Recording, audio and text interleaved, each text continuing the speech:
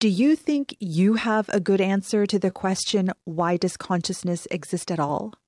Wow, it's a big question.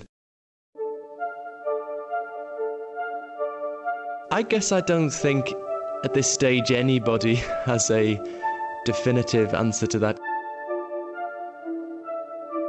I'm Paul Kennedy, and this is Ideas, about an emerging theory that may explain an ancient problem, the problem of consciousness. What is panpsychism?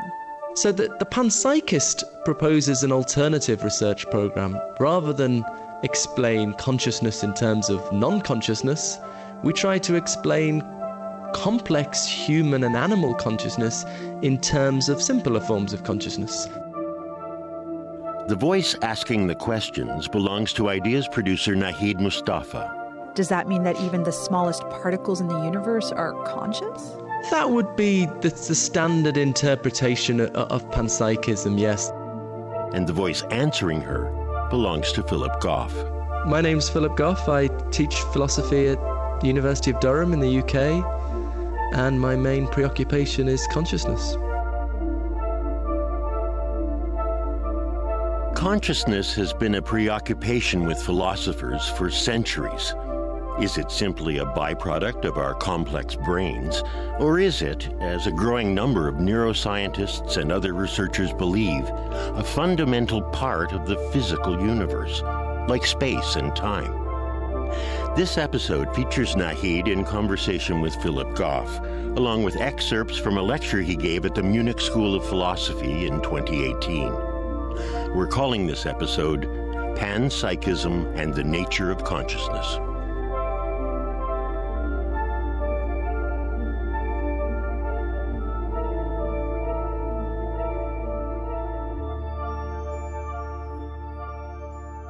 So there's a very famous way of defining it from the philosopher Thomas Nagel. So according to Nagel, something is conscious just in case there's something that it's like to be it. So if you contrast a rabbit with a table, there's something that it's like for a rabbit to be cold or to be kicked or to have a knife stuck in it.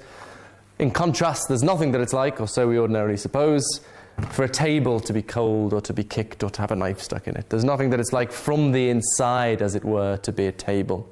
So this is just trying to clarify the idea. This is what we mean by consciousness. It's simply the property of having experience or having an inner life of some kind or other. And the problem of consciousness is quite simply, why does consciousness exist?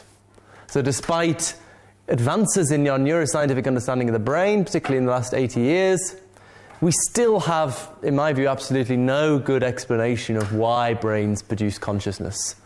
So contrast in other areas of science, we have good explanations of why water boils at 100 degrees or why methane is flammable. If you look at the underlying chemistry, you get a satisfying explanation of these things. But in terms of neuroscience, we have good understanding of how neurons work and the chemistry of neurotransmitters and how the brain processes information and how the brain negotiates between environmental stimulus and behavioral responses. We have good understanding of many of these things, but none of it seems to shed any light on why there is this inner subjective world of feelings and thoughts and sensations. Indeed, it seems that, on the face of it at least, all of that information processing and behavioral functioning could have gone on in the complete absence of experience. At least that's how it seems. And so we're led back to the question, why does consciousness exist at all? First, I'd like you to do the impossible and answer the following as briefly as you can. Then we'll get into details later. Do you think you have a good answer to the question, why does consciousness exist at all? Wow, it's a big question. I guess I don't think at this stage anybody has a definitive answer to that question. I think it's still very early in the science of consciousness. But I guess I would say that we have some promising avenues of inquiry. And I think for a long time it did look like consciousness was something of an insoluble mystery.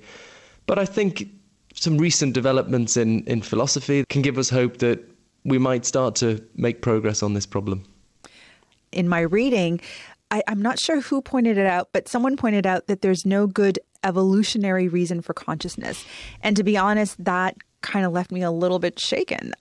Is there any good evolutionary reason or any reason at all that this is an avenue of inquiry that needs to be pursued? Well, I think some people have an assumption that consciousness doesn't do anything in the physical world, and there is a challenge to make sense of how consciousness does manage to impact in the physical world. But I think when people are thinking about this, they're probably implicitly adopting a kind of dualistic position in which consciousness is outside of the physical workings of the body and the brain. And then we do have a real issue of how on earth something immaterial could impact on the physical body and brain. And then it would be difficult to make sense of there being an evolutionary advantage if it can't actually do anything. But I think if we can make sense of, and this is part of the challenge, if we can make sense of consciousness being in the brain, where neuroscience seems to place it rather than the immaterial soul, then I don't really see any difficulty with the idea that consciousness can do something as part of the workings of the brain. I think a good place to start, obviously, is sort of right at the beginning. And you've certainly been doing a lot of thinking about consciousness, and you argue for something called panpsychism. What is panpsychism? I tend to think of it as more of a research program than a theory. So for many decades now, we've been trying to explain consciousness in terms of utterly non-conscious processes in the brain. And we've made very little progress with that, at least on the central question you began with: why does consciousness exist at all? So the panpsychist proposes an alternative research program. Rather than explain consciousness in terms of non-consciousness, we try to explain complex human and animal consciousness in terms of simpler forms of consciousness that are then postulated to exist as basic properties of matter, perhaps basic properties of electrons or quarks, whatever the fundamental constituents of the physical universe are. So it sounds kind of wacky, but more and more philosophers in recent times and some neuroscientists are starting to think that consciousness is such a deep difficulty, and this might be our best hope for making some progress. And so when you say that, is it then wrong for me to make that leap in asking, does that mean that even the smallest particles in the universe are conscious? That would be the standard interpretation of panpsychism, yes, that the most basic constituents of the physical world, and it's not obvious they are particles. Some physicists think they're particles, some physicists think they're strings, some physicists think they're fields.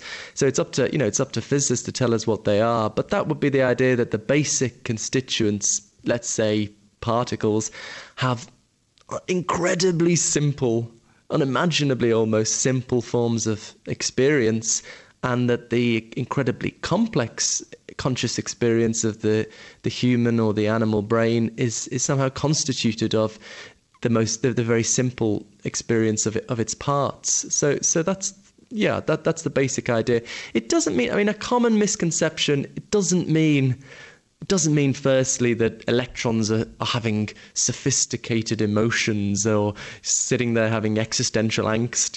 The idea is they're not worried about, they're not worried about things. They're just some unimaginably, so humans have very rich and complex experience. Horses less so, mice less so again. And, if we keep getting down to simpler and simpler forms of life, maybe at some point the light switches off. But according to the panpsychist, we just keep getting simpler and simpler, and this continues into inorganic matter. So that's the basic idea. And it also doesn't mean that all combinations of particles are conscious. This is another common misconception, that rocks and socks and tables and chairs are going to be conscious. But the panpsychist view is that the basic constituents of matter are conscious, and certainly some combinations, such as human brains at the very least, and animal brains are. But it doesn't follow that all combinations of particles are conscious entities in their own right. And this is at least as good an explanation as anything else out there. Well, I wouldn't say it's a good explanation, but it's maybe the least bad explanation. I mean, consciousness is such a... Well, I mean, look, my starting point is we know that consciousness is real. Nothing is more evident than the realities of our feelings and experiences. So we have to account for it somehow. It has to fit into our scientific picture of reality somehow. Now, what panpsychism, crazy as it sounds, offers us is a way of integrating consciousness into our scientific picture of the world that I think avoids the deep difficulties that face more conventional options like materialism on the one hand, dualism on the other. I think panpsychism avoids many of these difficulties. So, it does have these unfortunate connotations, sort of new age connotations that, some people just can't see past. But I think you should judge a view on its explanatory power rather than its cultural associations. And I think no one has the complete theory of consciousness, but I think panpsychism does at least look like a promising way forward. You use the word crazy, and I know that you don't use that as a way to be dismissive, of course, but I guess from your use of the word, I kind of gather this idea that maybe it's something that people have a difficult time engaging with. Yeah, I mean, I think things have changed quite rapidly on that score, to be honest. If you think about the latter half of the 20th century, it was taboo even to talk about consciousness if you were a working scientist. I know people didn't get jobs or struggled to get jobs because they wanted to work on the science of consciousness. Now, I think that's changed probably since the 1990s, largely due to the influence of the philosopher David Chalmers, who introduced this phrase, the hard problem of consciousness, that somehow inspired people to really want to deal with subjective conscious experience as a scientific problem. So I'd say generally scientists and philosophers do take the problem of consciousness seriously. When I finished my PhD 10 years ago, I think I was advised by some people, don't talk about panpsychism when you're looking for jobs. So, it was something that was for a long time treated as ridiculous insofar as it was thought of at all. But actually, for the past 5 or 10 years, an increasing number of philosophers and even some neuroscientists are beginning to see that this is a really serious option on consciousness. And so there is definitely a change. It's become still probably a minority position, but a very respected one.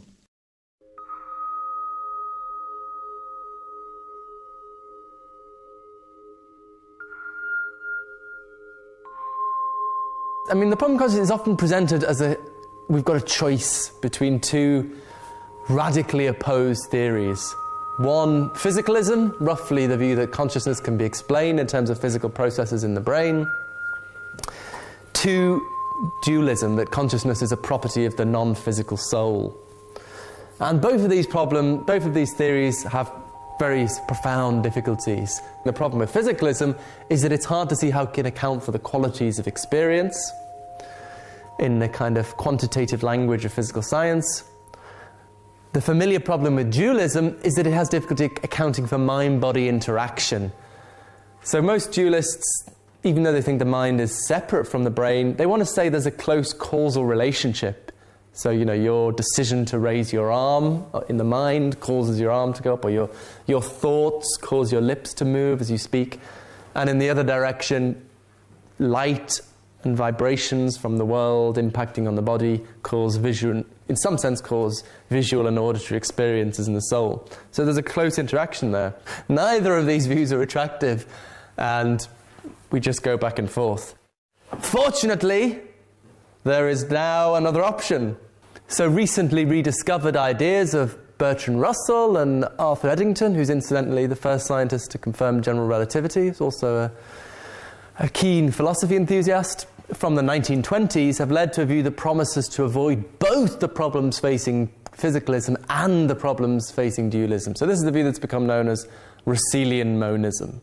So I kind of think it's a tragedy of history that I think, between the two great wars of the 20th century, I think these guys did for the science of consciousness what Darwin did for the science of life. I mean, I think they essentially gave us the solution. But then perhaps with the Great Depression, the Second World War, the anti-philosophy zeitgeist, I think, of the post-war years, at least in Anglo-Saxon philosophy, this kind of got forgotten about. I mean, I think the starting point is you've really got to absorb the epistemological starting point of Russellian monism, which is unusual and takes a while to absorb. So the starting point is that the only thing we know about the nature of matter is that some of it, that is to say the stuff in brains, has a consciousness involving nature. So this is radically different to how we normally think about things. We have this idea that physical science is giving us this picture of the universe, it's telling us what the universe is like. It's hard to get used to this idea. No, the only thing we really know about the nature of matter is that some of it, the stuff in brains, has a consciousness involving nature. So I argue that from this starting point, who knows what's true for certain, but from this starting point, the most simple, elegant, and parsimonious speculation is that the nature of matter outside of brains is continuous with the nature of matter inside of brains, in also having a consciousness involving nature. Right? So you'd need a reason. We know there's this consciousness stuff in the brain. No idea about the stuff out there. You'd need a reason to think the stuff out there was different to the stuff in here. You might think that's not, where's the evidence? That's not a very powerful consideration. But I try to argue that actually these kind of simplicity considerations are absolutely fundamental to how we do science. You can't do science just by looking at the data, in most cases, in physics at least, because there's always an infinite number of hypotheses that are consistent with the data. And you choose between them on the basis of theoretical virtues like simplicity, elegance, parsimony. You try to find the simplest hypothesis that's consistent with the data. And that's exactly what I'm proposing here. I think the most simple hypothesis consistent with the data, panpsychism, is the most simple hypothesis consistent with the starting point data of the Russellian monist. So there's an argument for Russellian monism, and then from that basis, we've got strong simplicity-based support for panpsychism. You're arguing based on simplicity and elegance, as you put it, for an idea that, frankly, has twisted my mind kind of like a pretzel. But what you're saying, if I get this right, is that the starting point for talking about consciousness must be what goes on inside the brain. So the starting point ought to be that inner subjective experience and not an investigation of brain function. Yeah, I think that's definitely part of it. I mean, maybe if we can just back up a little to, I think the way into this is really to get the perspective of Russell and Eddington, their work in the 1920s that's recently been rediscovered in academic philosophy, and is part of the reason I think panpsychism has suddenly come onto the table again. Russell and Eddington's starting point is that physical science tells you a lot less than you think about the nature of the physical universe. So I think in the public mind there is this idea that physics is on its way to giving us a complete story of the nature of space and time and matter. But what Russell and Eddington realized is that upon reflection, it becomes apparent that physics is really confined to telling us what matter does, how it behaves.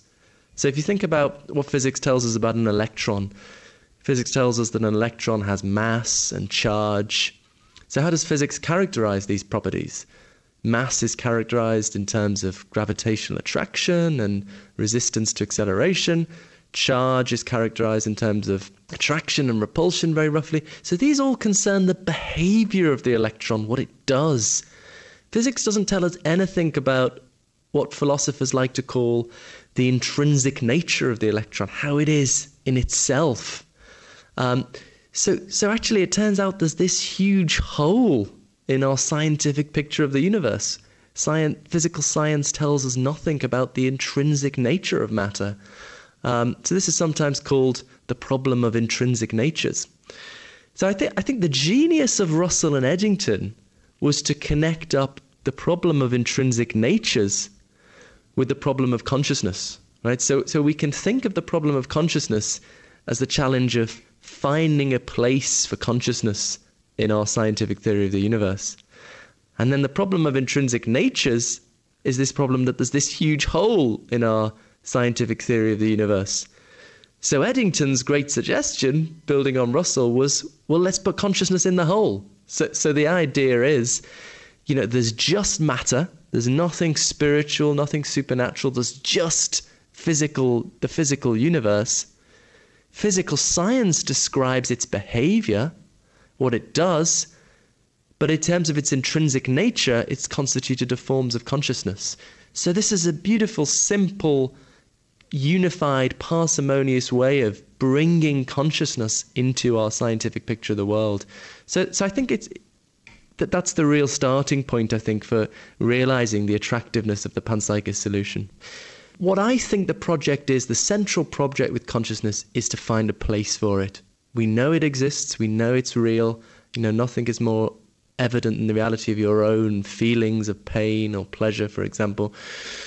So we have to find a place for it in our scientific picture of the world. If you have a general theory of reality that can account for all the data of observation and experiment, people talk about the grand unified theory that science is aiming for. If you have a grand unified theory that can account for all the data of observation and experiment, but it can't account for consciousness, that theory cannot be true, because you've missed something out. We know that consciousness is real. So this is the challenge. It's about having a consistent picture of reality, one that is compatible with everything science tells us. And the problem with dualism is, that there's a challenge there as to whether it is compatible with everything science tells us, but also one that has a place for consciousness, this thing we know is real. And that's the problem with materialism, that it's incredibly hard to see how you can account for consciousness in a purely materialistic worldview. And certainly we've had very little success so far trying to do it. So it's about having a consistent picture of the world, which is consistent with everything science tells us, but which has a place for consciousness. And that's why this Russell-Eddington form of panpsychism, seems kind of crazy, but it seems to do that job. And so was the Russell-Eddington proposal, was that something that you had been familiar with for some time, or was this something that also came to you in the course of your studies? Yeah, well, this was certainly not something I learned as an undergraduate. I mean, I was really tortured by the problem of consciousness when I was an undergraduate. I was taught the only two options were materialism on the one hand, that you think, it's just a matter of the chemistry of the brain, or it's some kind of illusion, or dualism on the other, that it's something outside of the physical body and brain. And I thought pretty early on that neither of these options were terribly plausible. I mean, I tried to believe materialism for a while, but I think there are philosophical problems in materialism and more straightforward scientific problems of dualism. But it's almost like a lot of the consciousness debate is like a fight for the least worst option. But yeah, so I actually ended up my undergraduate thinking the problem of consciousness was irresolvable. That's what I actually wrote my undergraduate dissertation on, and I thought I'd had enough and went to do something else. But it was only discovering this Russell-Eddington option, firstly through an article by the philosopher Thomas Nagel on panpsychism from the 70s, and I just realised that there was this option that sounded weird, but avoided these terrible problems with the more conventional options. I'm not sure who said it. It may have actually been David Chalmers who said, and I am assuming he said it or wrote it in somewhat of a tongue-in-cheek manner when he said, Descartes, when he proclaimed, "I think, therefore I am," that was either the most scientific or the most unscientific thing that was ever said. And so I'm wondering, this Russell-Eddington model, what would that have to say about this proclamation? Yeah, I mean, it's interesting to think of it in terms of Descartes. So Descartes obviously famously thought consciousness, the conscious mind and the physical body are completely different kinds of things. And he thought he could see just by thinking that they couldn't possibly be the same thing. So I think the Russell-Eddington response would be to say, okay, Descartes, you were right about consciousness, right? We do know what consciousness is by being conscious. You know what pain... Some people say consciousness is a mystery, but I don't buy that. I think you know what consciousness... Nothing is more familiar. You know what pain is when you feel it. You know what red experiences are when you have them. So it's not consciousness that's the mystery. But what Descartes was wrong about is that he thought he understood what matter was. So the Russell Eddington thought, and I think this is in general the confusion people are making on the problem of consciousness. They think they know what matter is. They think neuroscience is telling us what the matter of the brain is. And then we think, how on earth do you fit consciousness in there? It doesn't seem to have a place. But the Russell Eddington approach is say, you don't know what the hell matter is. Neuroscience and physics tells you what it does, tells you really useful information about what it does. You know, if you can predict the behavior of matter with great accuracy, then you can manipulate the natural world and have all sorts of extraordinary technology. That's brilliant. But it doesn't tell you what matter is. And it's hard to absorb because we're so used to thinking that, you know, physics and chemistry are telling us what stuff is. But once you really absorb that, you know, we don't really know what matter is, then it turns the problem of consciousness on its head. Because it's not consciousness that's the mystery. It's matter that's the mystery. We know what consciousness is. And so we have to build up our picture of matter around that understanding of what consciousness is. You've talked about your coming to panpsychism. You've characterized it as a conversion. Why the word conversion?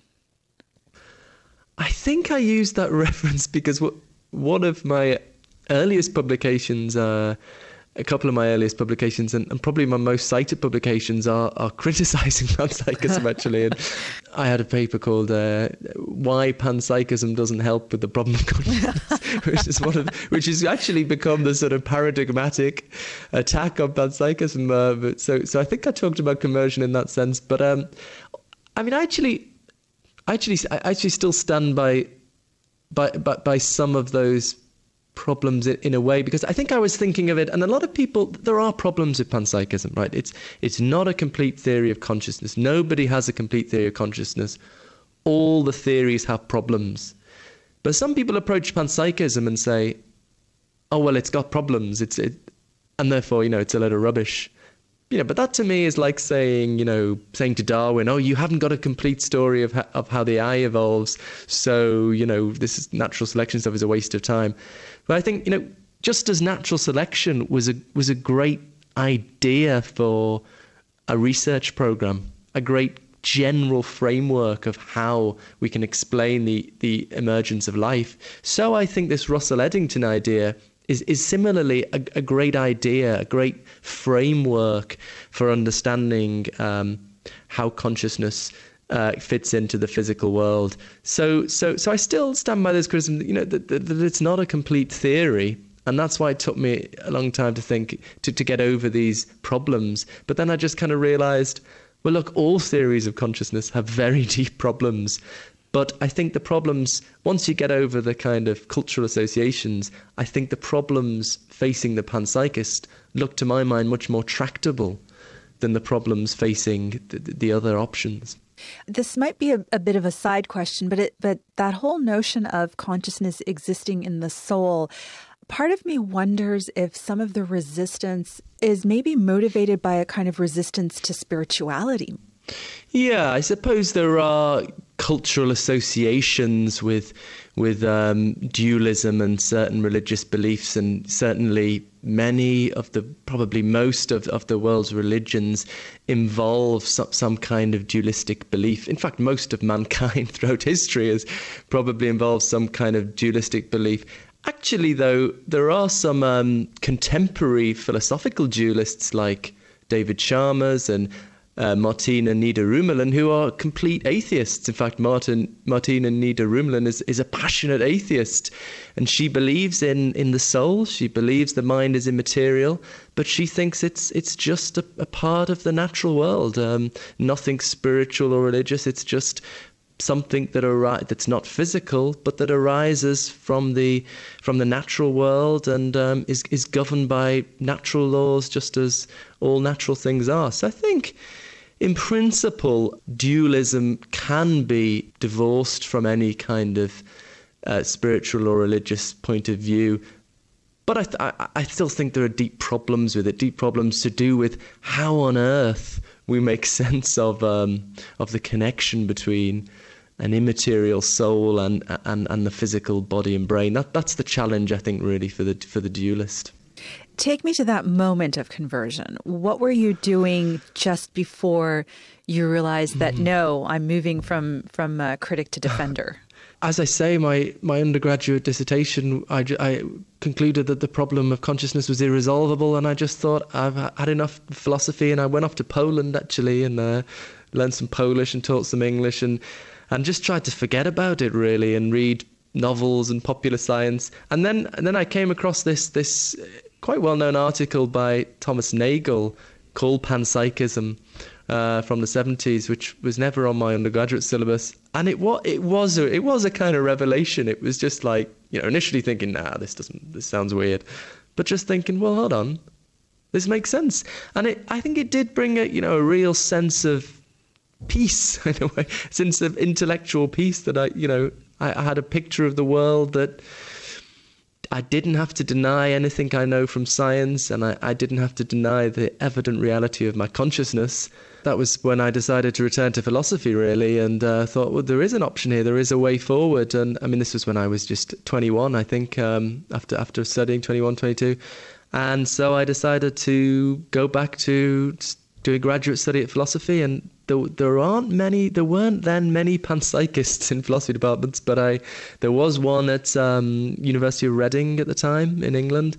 So I went to study there with Professor Gaydon Strawson, and I think, I didn't know it at the time, but that was 15 years ago, and in that time, I think Strawson's writings and later some of my own have really, and a lot of other people as well, David Chalmers and many others, have really made this a serious position that people are investing a lot of time and effort into. So yeah, that was really exciting, and really exciting to find a way back into a subject I had previously loved, but had just got a bit frustrated with.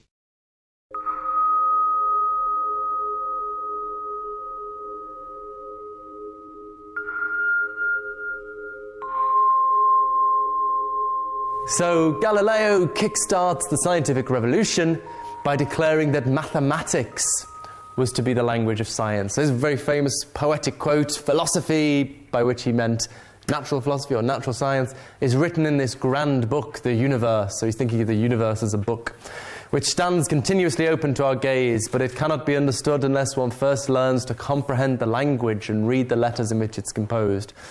It is written in the language of mathematics, and its characters are triangles, circles, and other geometrical figures, without which it's humanly impossible to understand a single word of it. Without these, one wanders in a dark labyrinth. What is often ignored, at least in popular discourse, is the philosophical theorizing that lay behind Galileo's mathematizing of nature, right? It wasn't just a matter of saying, I know, let's do maths, let's do science with maths, right? There was a problem when Galileo wanted to do this. And the problem was that before Galileo, people quite naturally took it that the world is full of sensory qualities. Colours, sounds, smells, tastes. So people thought, the spiciness of the paprika is really in the paprika. Or the smell of the flowers is really in the flowers or in the air surrounding the flowers. And the colours are really on the surfaces of objects. But the problem is it's hard to see how you can capture these kind of qualities in the purely quantitative language of mathematics. Hard to see how you can capture in an equation what it's like to taste paprika or see red.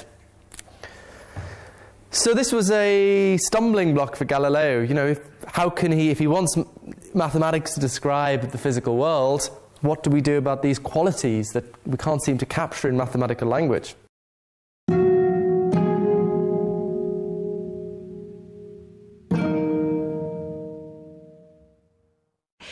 Is there a paradox here that because there was too much focus on consciousness in Galileo's time, that this focus in turn ruined the scientific pursuit of understanding consciousness, in that there was this sort of need to set it aside?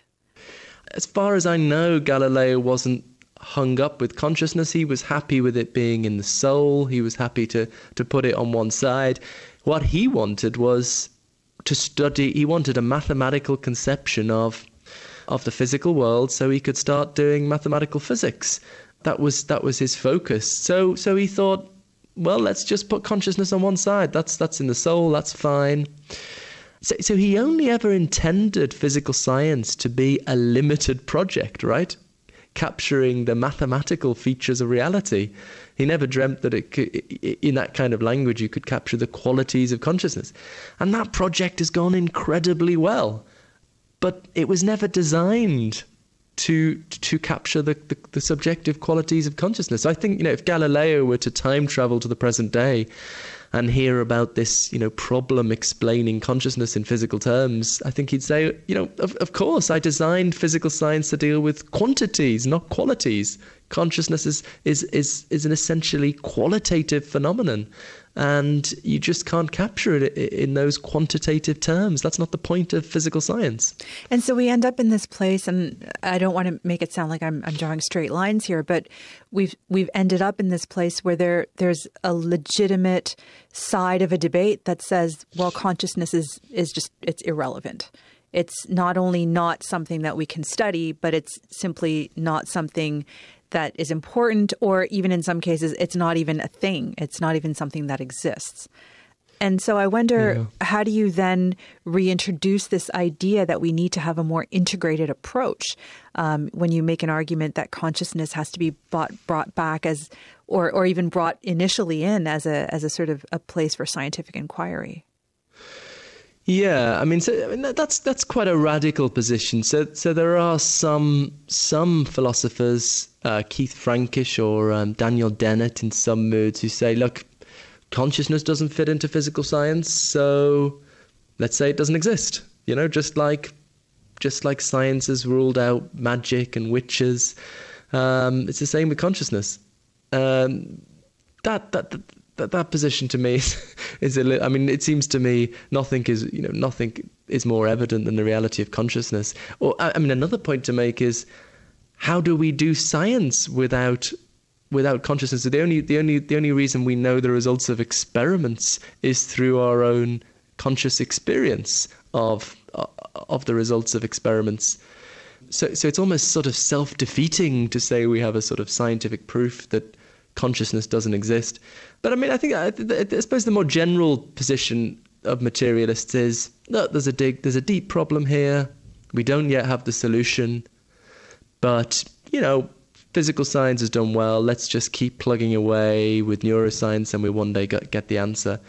But I think that really doesn't reflect enough on the philosophical underpinnings of the problem of consciousness and its origins in the design and purpose of physical science. I think we're going through a period of history where we're so blown away by the success of physical science and the incredible technology it's produced that we feel inclined to say, we've found something that works, and we've inclined to put all our faith, all our ontological faith in what physical science tells us. But I think just one has to appreciate that physical science is wonderful, but its aim has always been for a limited task, roughly producing mathematical models that predict the behavior of matter. So we can be cool with appreciating how wonderful physical science is, whilst also appreciating that its purpose is not to deal with consciousness. And we can tell another story about how consciousness fits into reality.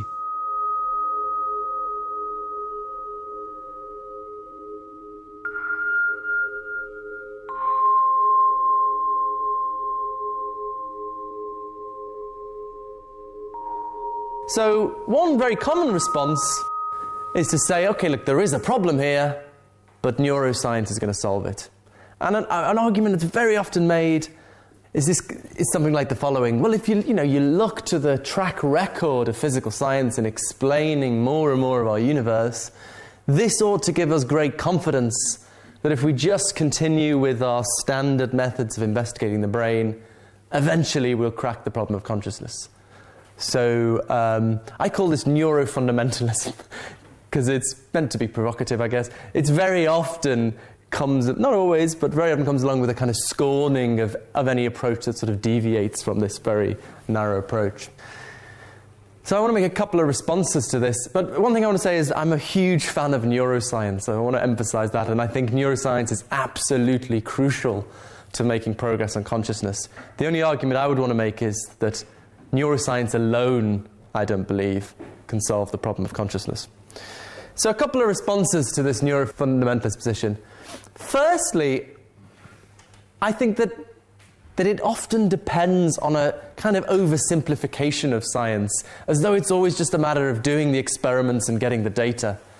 Whereas very often, great moments of progress in science involve reimagining the world. So if you think of the leap of the imagination of Newton hypothesizing that the same force that pulls apples to the ground is the same force that keeps the moon in orbit around the Earth, or the move in Minkowski's interpretation of special relativity from thinking of space and time as separate entities to thinking them as aspects of a single unified thing, space-time. Or the radical proposal in general relativity that gravity somehow emerges from the curvature of space-time. I mean, these kind of great moments of scientific progress involve this kind of radical rethinking, reconceptualization of our picture of the universe. Now, you might say, these were ultimately tested with observation, experiment, and of course that's true. But still, my only point is I think if you have too much of a focus on observation and experiment, you ignore the role that deep thought has always played in scientific progress.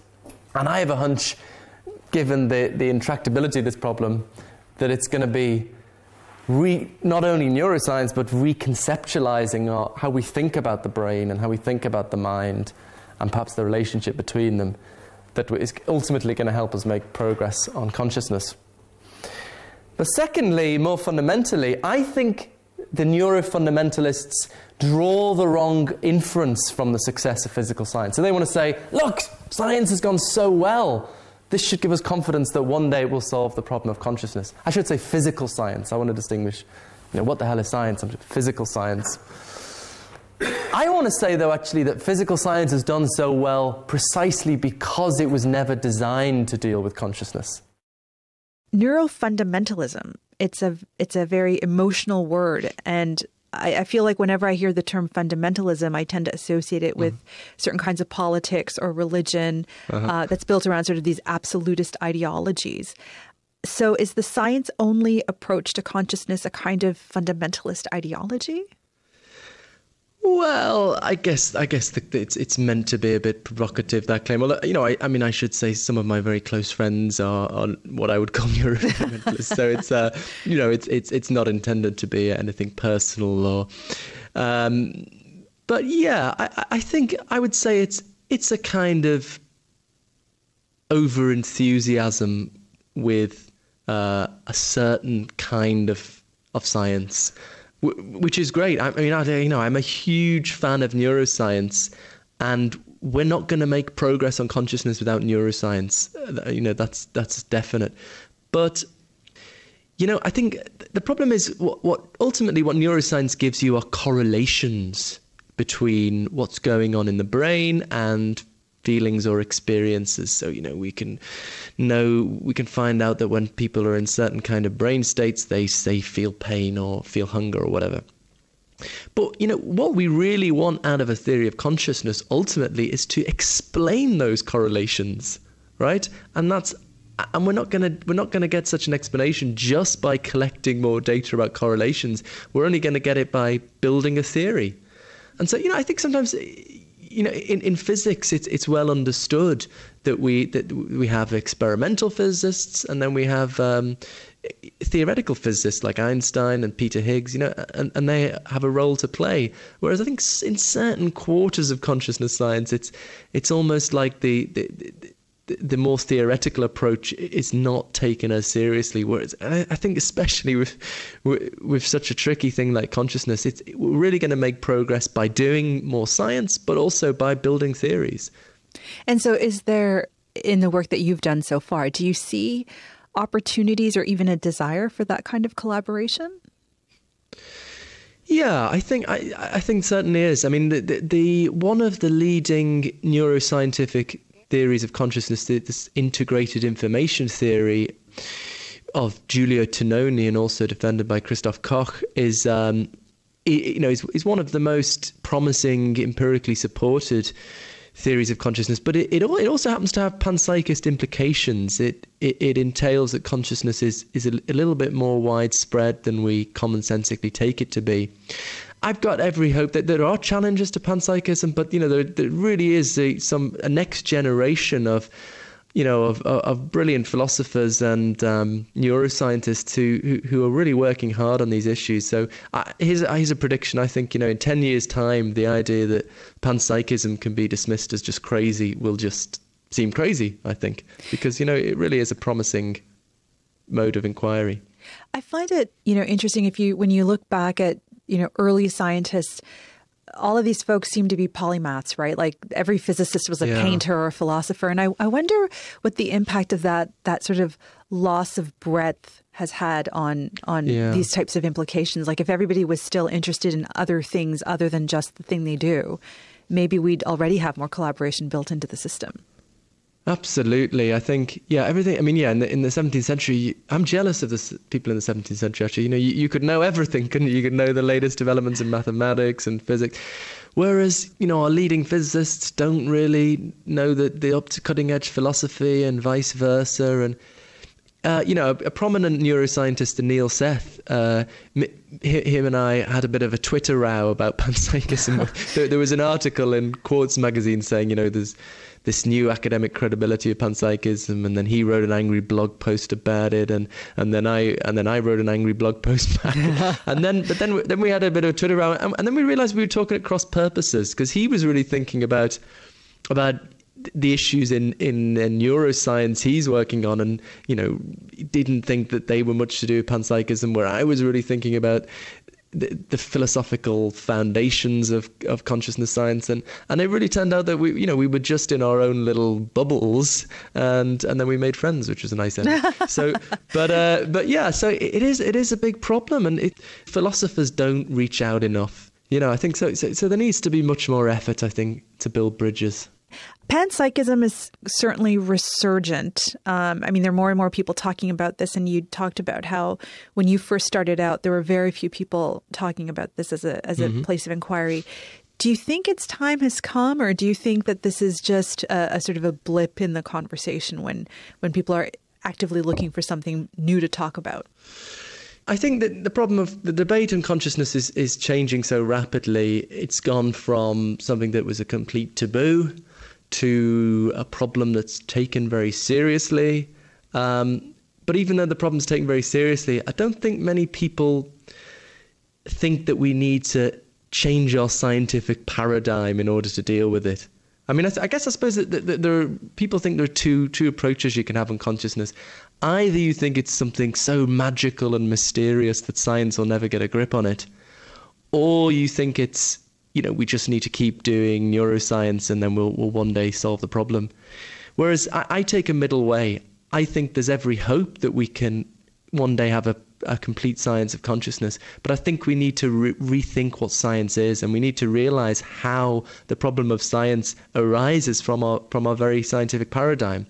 And I think really the next step is to treat consciousness as a datum in its own right. We know that consciousness is real. And so if we want a complete science of reality, then I think we need to conduct our scientific theorizing with the explicit aim of accounting both for the data of physical science, the quantitative data of physical science, but also for the qualitative reality of consciousness. And I don't think we've really ever done that as a scientific community, as a society. So I think in an important sense, we haven't really started trying to work out what reality is like. We know that consciousness is real. If we want a complete science of reality, then we need to bring it in.